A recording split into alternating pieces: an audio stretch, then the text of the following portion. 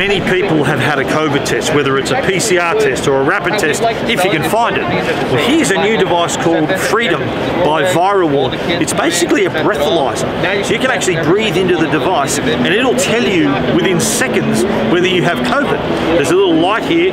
If it goes red, COVID, amber, you've got the flu, green, you're fine. This has been developed from a company that also created room-sized monitors that can tell you if there is COVID present in the room. A lot of high-end hotels are now deploying these machines in their hotels, but now the company has shrunk them down to this size, and it's going to get even smaller. So imagine this is about the size of an e-cigarette, like a vapor. So you're able to, like a portable breathalyzer, breathe into the device and tell straight away whether you have COVID.